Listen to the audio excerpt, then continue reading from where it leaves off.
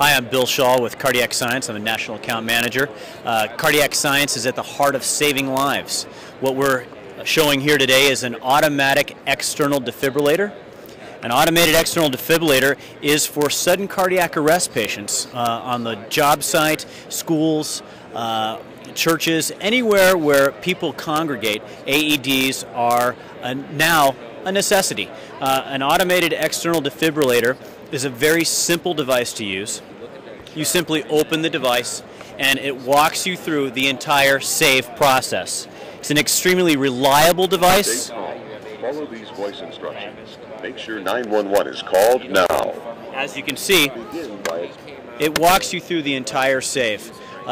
It's as I mentioned, a very reliable product. It does daily self-testing, very easy to use, and it uses some of the greatest technology that AED manufacturers have. In that, it has variable escalating energy. It also has non-committed shock protocols, and a lot of other things that make this the Cadillac device on the AED market.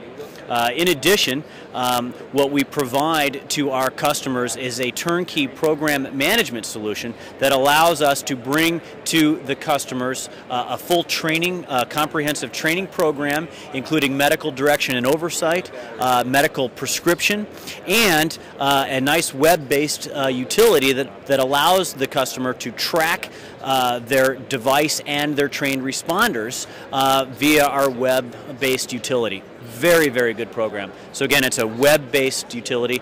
It's a turnkey solution. These retail for about $2,100. Very inexpensive now. Right now, schools in Texas have mandated that AEDs must be present. Several other states are also mandating them. Health clubs have been mandated to have AEDs. And now we're seeing a push towards the corporate environment. Large companies such as ExxonMobil, Frito-Lay, and some of the large customers, Merrill Lynch, Charles Schwab, all different types of manufacturing and finance and insurance, all different types of companies now put these in their offices on every floor. So I'm resetting, so very easy to use. All you do is open the lid and follow the instructions. Tear open package and remove pads. Peel one pad from plastic liner. Peel one pad from plastic liners. Place one pad on bare upper chest. There you go. Place one pad on bare upper chest. Peel second pad and place on bare lower chest as shown.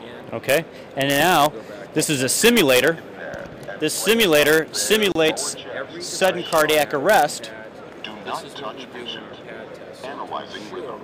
Notice the text screen as well. Do not touch patient. Shock advised. Charging. Stand clear. Shock will be delivered in 3, 2, 1. Shock delivered. It is now safe to touch the patient.